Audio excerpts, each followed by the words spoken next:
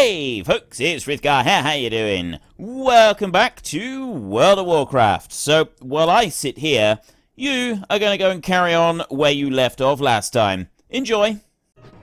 Boom! And we have our very Oh,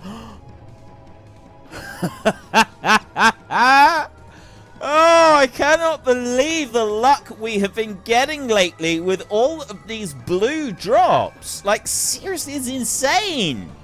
How do we get so many blue creatures? And we got another blue pet. This is fantastic. Okay, I'm going to throw the leech seed onto this one, just to start with, and we'll see how that gets on. I don't know if you can remove the leech seed later. No, that stays. Deals 77 every round. The caster of the aura is healed for 100% of the damage dealt. How long does it stay? Seed lasts for 1 round. Right, now it's gone. Okay, so he's healed back up with some of the damage that was done by the amethyst shell hatchling in the first place. So that, I'm gonna say, is a pretty good thing. We've now got the crate that we can go and use. We've cut, you know, I do think that we've cut that pretty fine. I mean, that poor amethyst shell hatching there at 49 health. Admittedly, we do have the weakening blow, so, like, we were using that. It's not really going to do, like, massive amounts of damage. We don't have these other two either. I'm just going to keep going with the leech seed and the other ones. Do a little bit of damage like that. That's going to heal me up a little bit. We've got sunlight right there, which increases... Healing is increased by 50%. So if I throw that one down, then we'll also get a bit of healing from that, and that should increase the amount that we get from it, which is a good thing. As long as we don't kill that one in the cage. Really don't want to kill that one in the cage. Just looking... No, it increases the overall health of everybody. Right. As long as it just increases the overall health of everybody, we should be fine. I can't actually kill it with this one, because it'll do that there, and it leaves it with 1 health, and I've got to wait until that one, so I'm just going to switch out the pet now. I'm going to switch over to this one, and we're going to hope that we can... We'll just finish... Actually, we'll do it with that one. We'll build the turret this time, put that turret down, and that will finish that one off, and then we're 1 step closer to getting 2 turrets up for that one. We'll just punch it with this. There. He's going to do us a bit of damage. He's probably going to call down the apocalypse this time. That would be my guess. They do normally call that one down pretty quickly. There we go. There's the apocalypse. That one's coming in. 15 rounds. That's going to bring up another turret. We're going to put down a second turret. Not that we need it. He doesn't have an ability that's going to be able to remove everything that's done. So, yeah, that's all done. Amethyst Shale hatchling right there. We had Jamie Burt, who's been following us around, the Oasis Moth. Oh, okay. Right there. We will get this Amethyst Shale hatchling back to safety in just a moment. It's very important that we... Oh, that's not ours. That's just a random one that happened to be nearby. Thought that might have been ours. Maziel's research begins a quest right there. The book you found appears to detail some form of research carried out by a member of the Twilight's Hammer. It deals with the oozes in some way, but there are multiple pages missing. Perhaps if you found additional notes, you might be able to make sense of it. Obtain 4 research notes from mercurial oozes in the upper marsh. Well, that wasn't even from a moose, from an ooze. That was from a Merkstone Trog. Quite sure why it's that way around, but anyway, that's fine. Not the adventure guide. No, I want this one right here. Actually, I don't want that one yet. I want to go there, and then I want to click to view that one in the journal. So there is our new pet, the amethyst shell hatching. That was going to go there instead of Jamie Burt. Sorry, Jamie, you've had your time in the sun, had your time to shine, and I'm looking at my list. James Collins. Except James Collins, the amethyst shale hatchling, in blue, no less, is now our faithful companion who will follow us through thick and thin deep into the most dangerous of environments, and he will be our steadfast ally at all times. Or at least until he gets, you know, killed or we find someone better. You know, that sort of thing. But, you know, the thought is there. The thought is definitely there. Let's just bring that one in over there, and then I'll throw that down. I've got a trog over there. I've got a trog down over there. I'll throw that down, and now I can start really bringing the pain. Actually, apparently I'm just going to start experiencing the pain and not bringing the pain. This is what we're all about today. Ooh, disorient. 3 seconds? No, nothing like that. We don't want none of that nonsense. Flash of light, troglodyte smash. That's the... Okay, this is really bad. That one. There we go. Right. Ooh, I was a bit concerned there. I'm facing the wrong way. This is why it's not working. I'm facing the wrong way. They'd gotten round behind me with my whole, like, disorientation type effect. It's not good. It's not a good way to be. Seeping quicksilver deals damage every second. Will be transformed if too much quicksilver is absorbed. What do I get Oh, that's the disorientated effect. That's what I got. That's what transformed me. I think. Pretty sure that's what happened. Right, we're going to leave the crate for a minute. And we're going to head over this way. And we're going to see if this was indeed the thing that happened. This whole... I'm out of range. I'm spinning round too fast. There, we'll take you, and we'll take you, like that. Then I'll throw that down, and then I'll get another one of them. Okay, bring your mercurial ooze to me. Bring it to me. We'll get transformed if too much is absorbed. What is too much? This is the big question. What is too much? Let's heal up again. Mercurial absorption is 4 times, and it's dealing damage every second as well, which is not a good... There we go, disoriented. Ah, confused. Quicksilver corruption. I've been turned into a mercurial ooze. That's what happened there. Right, let's heal this up. Let's do this again. I want to see this. I want to see me turn into one of these things. There's 2. I think it's 4. There's 3. There's a third one on its way, and that one as well. There's 4. How long does it go before I get the next one?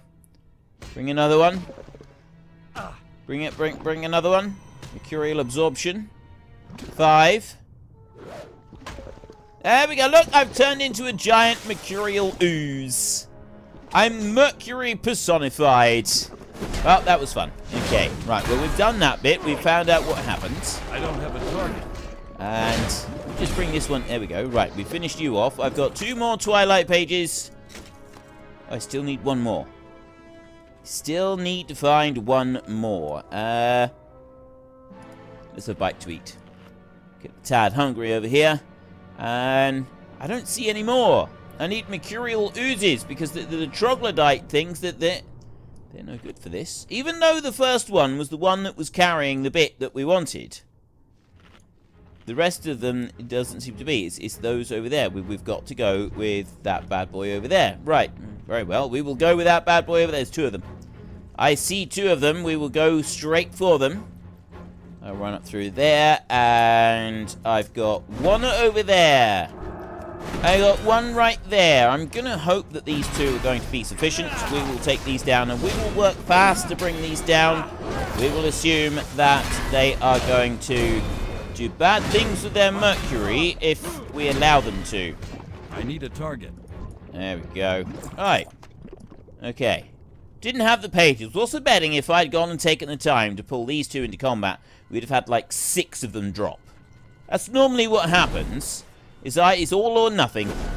RNG does the same every time. It's always all or nothing. That's your results. All or nothing. Okay, I didn't actually need to taunt him into me, but still. He's here now. That's what counts. There's that one down, and then you right there. Can hit you with a shield. There. And yes. Okay, there's the notes. Ooh. Got a green offhand as well. What's this?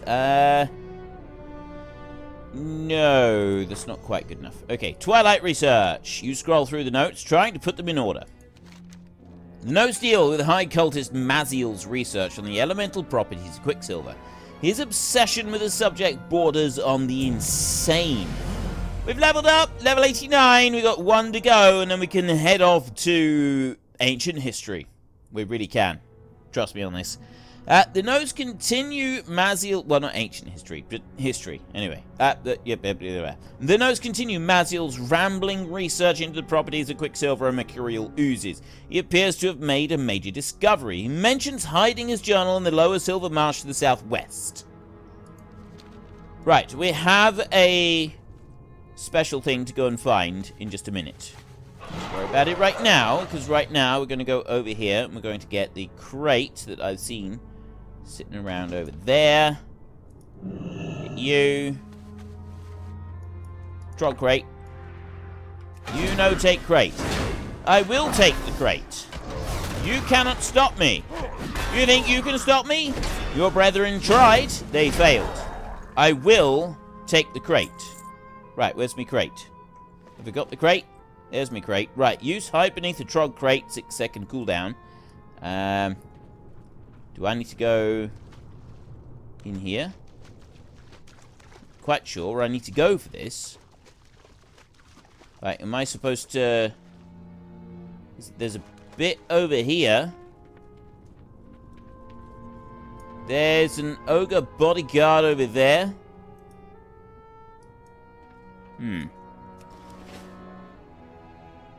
This should fool the enemy if you can Oh, you have a Trog crate on your head. This should fool the enemy if you can submerge the rest of your body. So what we need to do is we need to submerge the rest of our body over here.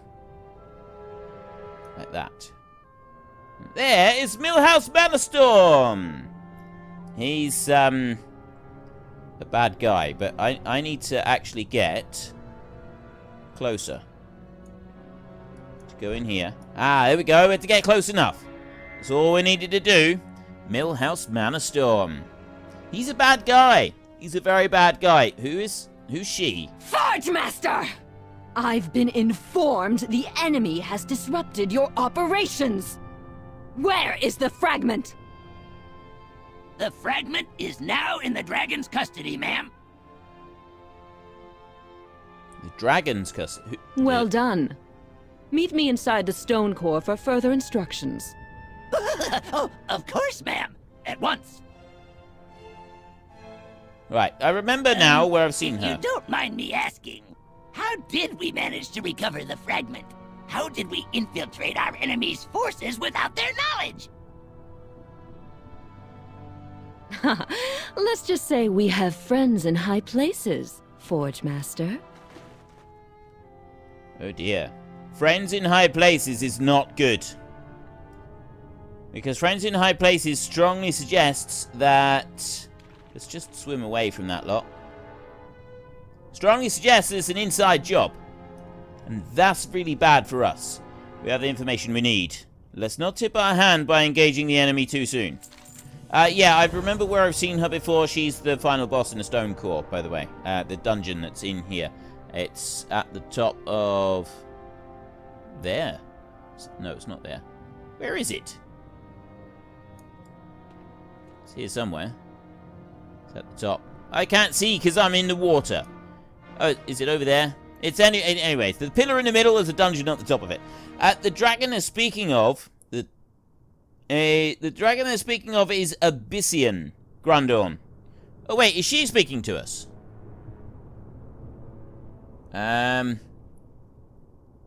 Oh, no, he's speaking to us, isn't he? He speaks to us through his connection. Right. The dragon they're speaking of is Abyssian Grundorn. It's not going to be easy to get the fragment off of him. Meet with, Milra? Is that Milra? Yeah, Milra. Meet with Milra again. She's operating nearby at Twilight Overlook. She will tell you what our next move will be. Right. Lasudani has achieved 500 quests. Very well done, sir. Right. Airborne.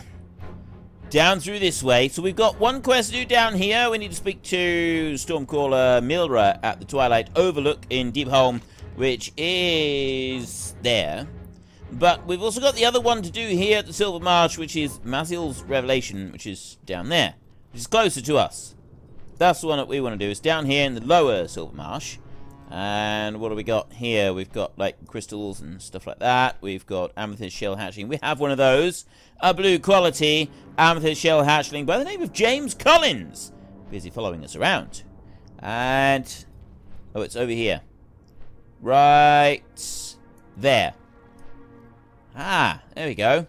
So we've got that one mercurial. If we take this mercurial ooze out here, that should allow us to just get that little book right there and see what else we got to do. There's a cave nearby here. I'm pretty sure I've seen a cave. Corroded skull. It always worries me. There's a cave over there. I'm betting that this one will send us into that cave. Maziel's journey appears to be undamaged by the mercury.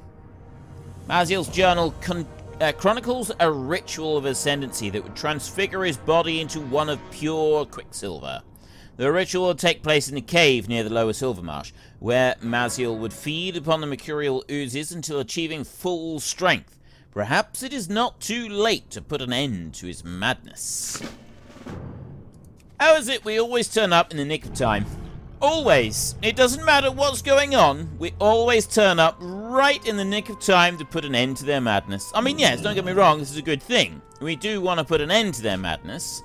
Someone turning into a giant being made entirely of mercury is probably not the best thing for anything at all, really. I can't see that it's going to be beneficial to anybody. Oh, wait, so down here we've got amethyst shell hatchling, we've got topaz shell hatchling, crimson shell, and emerald shell. So there's quite a collection of different shell hatchlings. You've got all these different coloured ones.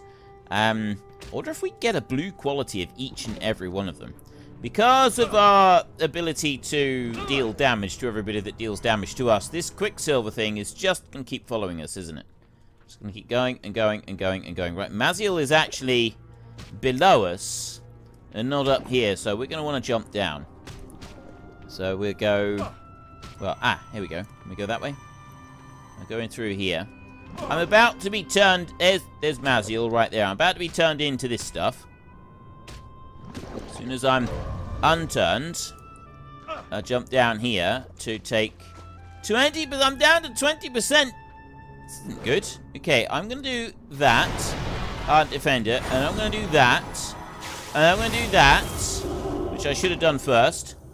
And then I'm going to do that. I'm going to put that down. And I'm going to start taking you. And I'm also going to then run over here. I may as well take the boss as well. Grundorn Jenkins.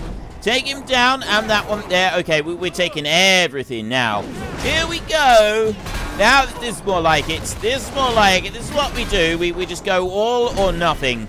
All or nothing. That's what we need to do. Right, there. I'll take that one. Whoa, whoa, whoa, whoa. What's with all these extras? I don't want extras. No one said anything about extras. Okay, Maziel is actually relatively easy to take down. There. Revolting Ichor and a little bit of gold. Maziel's Ascendancy. You've disposed of an enemy before he could grow more powerful. By eliminating Maziel, you've also ensured that his powers will not be used against the Earthen Ring. Mercury Treads are not much of an upgrade, so we will just keep hold of those. We won't do anything else with them. And we've got right there an albino cavefish school. That's what all of that is. There is nothing else. I am very tempted to go and get one of these. Amethyst. Probably not much point in going for those, really, considering that we've already got a blue quality amethyst shell hatchling. So what I'm going to do instead is I'm going to come over here and I'm going to fry them, just because I can. I'm nice like that. Well, we'll see about getting another hatchling in a little while. Where is our friend? James Collins! Where are you? There he is. There's James Collins in all his glory. I'm going to pop that down again and fry some more of them. Which way do I need to go? I want to get out of here. I want to leave. I don't want to be stuck down here any longer. We actually need to go and speak to Stormcaller. Well, I said it was Myra when I was speaking, but it's Milra, isn't it? It's Milra or, yeah, Milra, I would say. I can't use that one because these guys are chasing me, and they will probably spend a very long time chasing me because of the damage that I slowly do to them over time. I'm gonna see if I can run away from them. My aim now is to see if I can actually escape the oozes without them, like, are they gonna get bored? Are they? Okay, there's 2 of them have gone, 2 of them have left. I've got 4 charges of this mercurial ooze thing. 5 charges. I'm about to, yeah, turn into one of those things. It's really not helping. Deep home cockroach right there. That one, I don't have that at all. I'm gonna leave it anyway. I'm not gonna go for it now. We'll come back. We'll go for more pets later. Still chasing me. Still doing damage. If you could stop chasing me and doing damage, any day, any time now, I don't mind. Any time at all. Honestly, I don't mind if you stop attacking me. I'm not gonna be upset with you. I'm really not. Oh, have they run away? I'm gonna run down. I'm gonna die. That's what I'm gonna do. I'm gonna die falling down here. I'm out of combat. I'm out of combat now. Okay, mead-basted caribou. I'm gonna sit and I'm gonna eat that, and I'm also going to have a little drink myself. I'm thinking the meat-based caribou we need to upgrade. That requires level 70 and we're level 89. It takes quite a long time to heal us up to full health using that stuff, so I'm thinking that we want to be doing an upgrade fairly soon. Right. Stormcaller Milra. She's over here, past the lower Silver Marsh, and on into the Twilight Throne area. We'll go high. We'll go way up here so that they don't spot us. We will creep past them like this. And she's up here somewhere. Right up in the top. The Twilight Overlook. We're overlooking the Twilight. Aha. Look. Oh, look. We've got, like, there's friendly people here. Earthen Ring Shaman. We've got a whole load of Twilight's Hammer prisoners. And do we have a flight point up here? Is that a thing?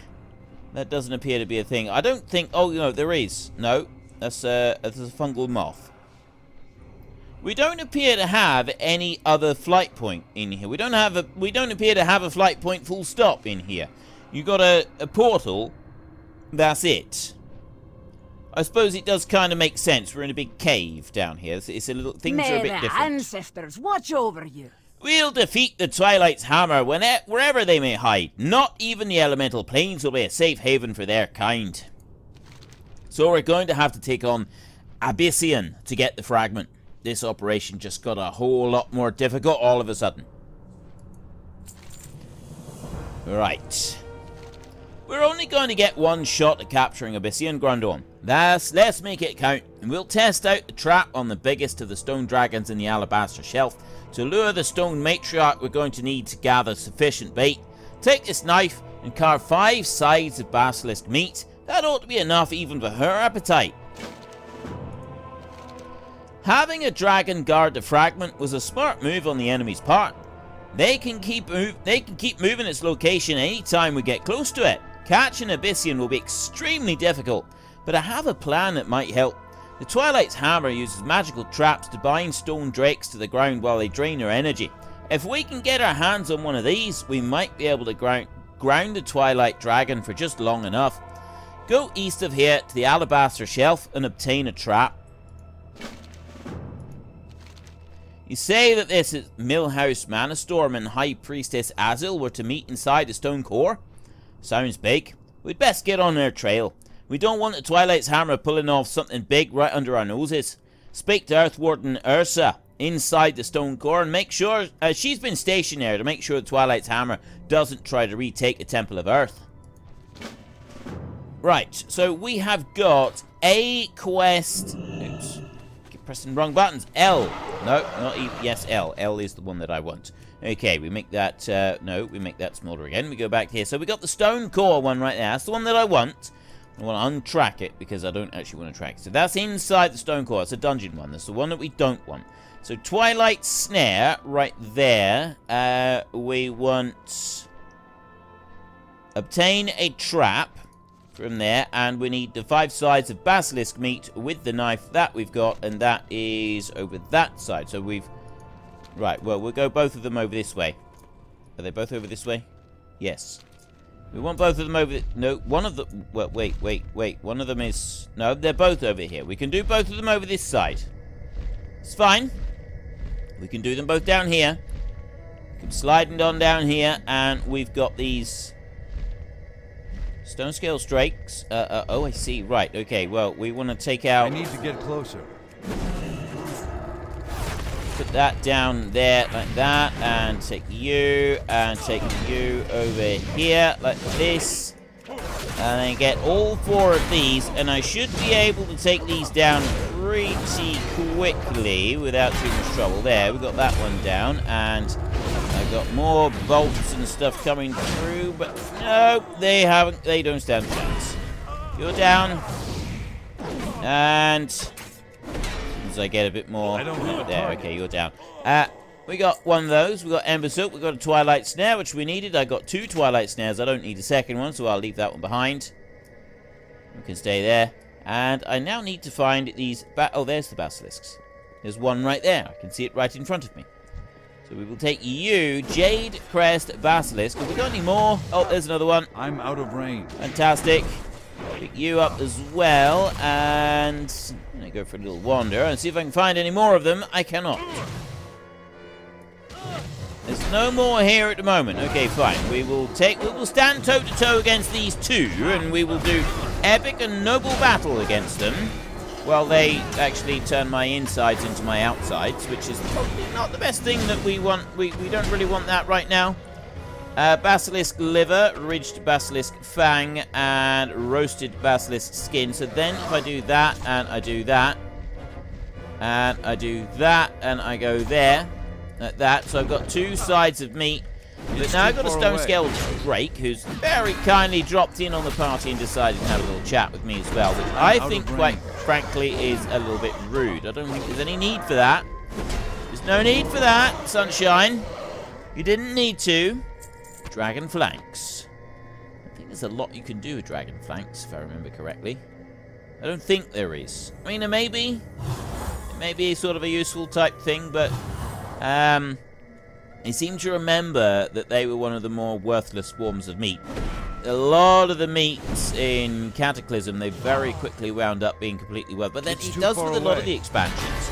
Like, there's only certain ones that people seem to ever want, and then the rest of them, nobody does anything with. You got this wonderful thing with the cooking and all the extra buffs and everything that you can get from it, but nobody ever uses it. And so these, like, it's really just, it ends up becoming a role-play situation rather than anything else. And to me, that's ultimately rather disappointing. Movement speed reduced. Oh, I see, right. It is kind of disappointing that it all becomes just a roleplay thing and not actually beneficial to the game to get all these different types of meat and things like that. There's no real purpose to go and get it all. And I always end up being disappointed by that. I always do. It's a thing that I've always felt this way. Whenever I played this game, it's like you've got all of these different boosts and bonuses, everything else that you can get, and all of these different items, and almost all of them end up being completely and totally worthless. I've said it before in this series, and I will say it again. I would so dearly love to see some like big epic quests. Not like.